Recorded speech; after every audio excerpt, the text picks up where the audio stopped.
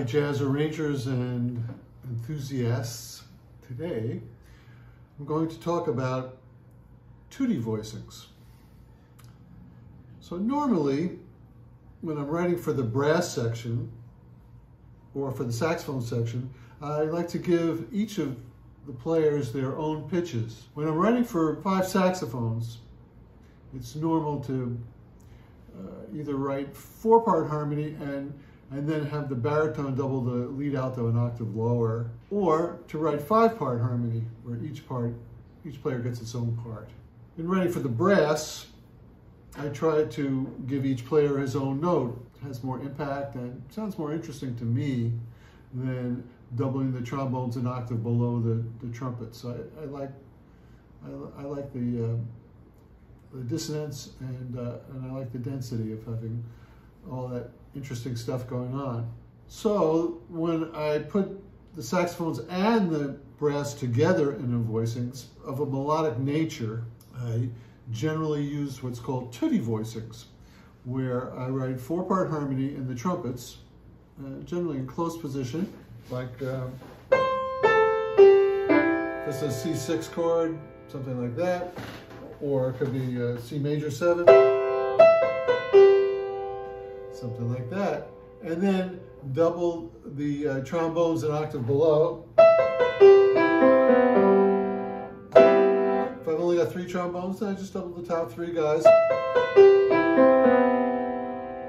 Or I could double the top 2 and the 4th. Either. And then the saxophones, there are 2 ways to do this. The first is if the lead trumpet player is in the staff, his part is in the staff, it doesn't go above a G or an A flat. If he's only use 4 saxophones, one of the players will not be involved in this, and I will double from the 2nd trumpet down. So, for instance, if we have a C major chord like that, the 3rd, and then the saxophones would have, with the baritone doubling the lead trumpet an octave below. I love the brightness of the lead trumpet and the darkness of the baritone at the octave. Baritone player needs to bring his part out a little bit so that it emphasizes the lead, and that makes it sound balanced. The trombones are going to be doubled right below the trumpets, and the saxophones are.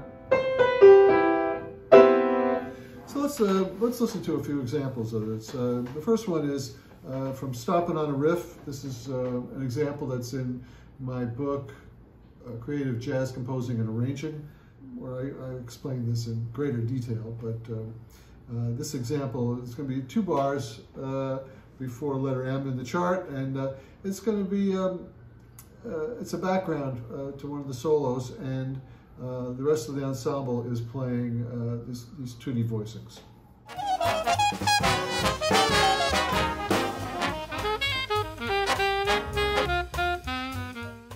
This next example is very different in style. That one was a very straight ahead, Count Basie swing piece. This one is called Rising Storm. It's more of a Latinish kind of a piece, sort of in a Horace Silver vein, although it also,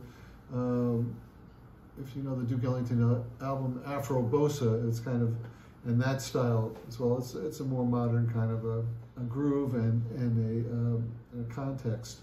But the Tutti voicings work great on this too. It's just going to be a 4-bar section of this piece, but it comes in handy.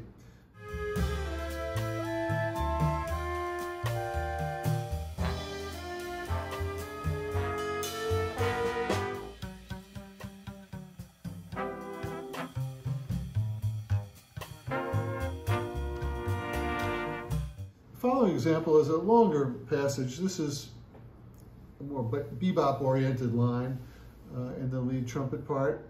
Actually, it's written in the 3rd part because players that I was writing for, I wanted that particular player to play the lead. The Tutti voicings involve a lot of passing chords, and just because it's 4-part harmony doesn't mean that it should sound like 1930 or 1940.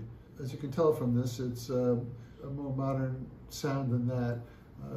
Gil Evans uses this kind of approach a lot in his ensemble writing. So this is from Do It Again. This is also, example is also in my book, Volume 1.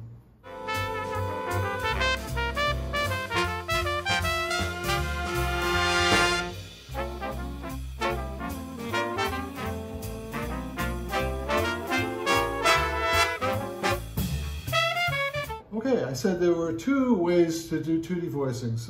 Here's the second way now. What happens if the lead trumpet goes above the staff? When that happens, the baritone can't double them at the octave. So what we do is, say the trumpets are up here, then I double the saxophones, starting, the lead alto will be an octave below the lead trumpet. So he'll be, and then the baritone will be 2 octaves below the lead trumpet, and the trombones are still an octave below the trumpets. This example is from a chart of mine called One Too Many, dedicated to my old friend Al Cohn, and it was meant to be in his style. So this is, there's 8 bars of ensemble, and it's pretty high on the lead trumpet, and you can hear all the tutti voicings, and then it goes up a third, and so it's very high, and you can hear, it's very effective using this the tutti voicings where the saxophones are at the octave they're in the octave below the trumpets, so you get to hear that in this passage.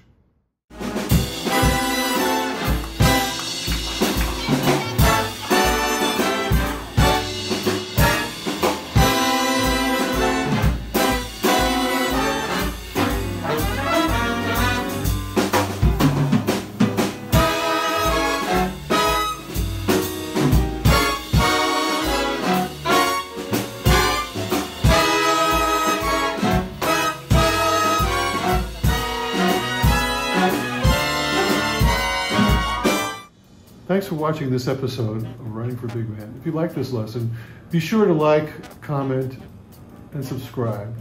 And check out the other lessons on my channel.